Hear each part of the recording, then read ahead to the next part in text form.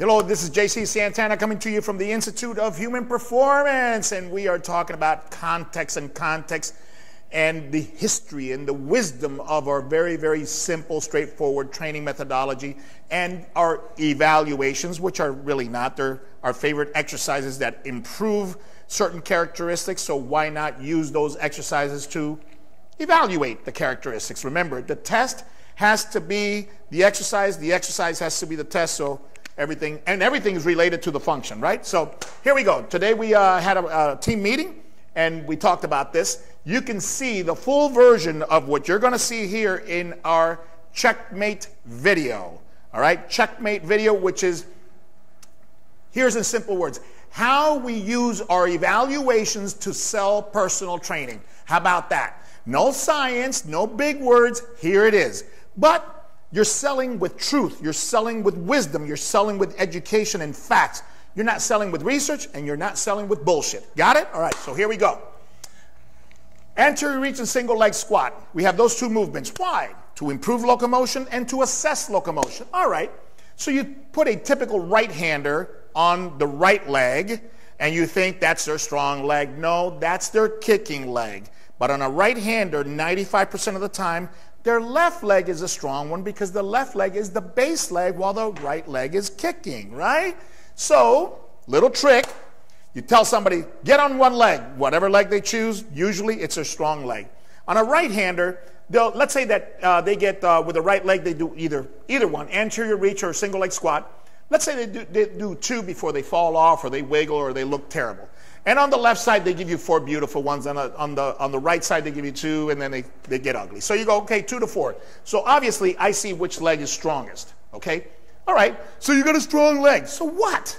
So what? How are you going to translate that obvious, because they start laughing and giggling, like, wow, I can't control it. Yeah, what does that mean? Why do you need me? What am I going to do for you? Boom, there it is. Here's how you explain it. Let's say this is an athlete that runs, that changes directions and decelerates for a living.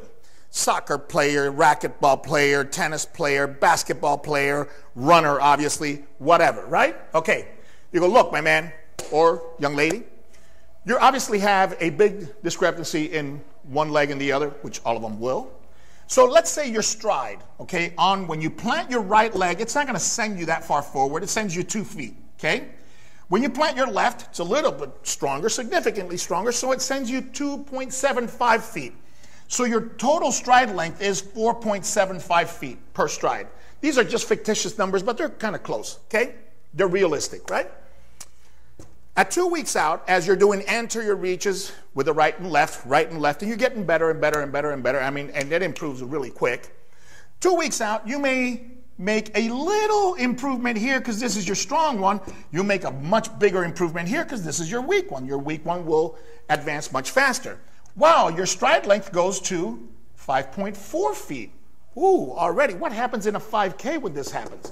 With no extra VO2, no extra running, no nothing. You're getting 3/4 of a foot, let's say, roughly, right? Yeah, more than that. Quarter, yeah. About 3/4 of a foot. You're getting per stride. What happens with 1,600 strides? Boom. 2 weeks in, 2.5 to 9. It goes up to 5.4. 4 weeks in, 2.75. Look at that. Big difference.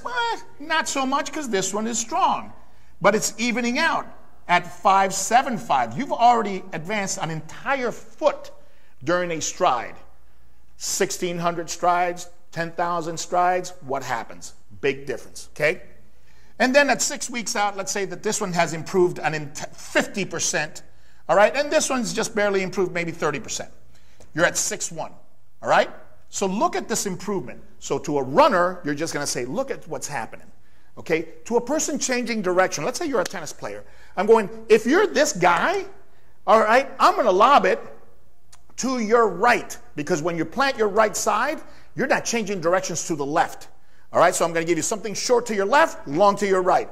Okay? So when you go over there, you got to slam with the left, with the right foot, and then come back with the right foot. And I'm going to catch you every time. Okay? If you're changing directions, I know where you're fast, where you're not fast. And if you're a swinging athlete, if you're right-handed and your right is weak, well, guess what? Your backswing side is weak. I'm going to say I can add more acceleration to your golf swing or your batting speed, okay? If you're strong on your right side and weak on the left side, I'm going to say, hey, you're plenty strong here, but you can't use it because you don't have any brakes. Let's get you better brakes so you can use more of the strength you already have. This is a very, very, very small window into the context of these very basic exercises that we have. We have 8 exercises: anterior reach, single leg squat, bilateral squat, alternating lunges, push-up, recline pulls, rotations with pivots and rotations without pivots. Each one is a simple exercise, okay? Each one improves one of the 4 pillars. Each one you could see in a book. You can see in a video, right?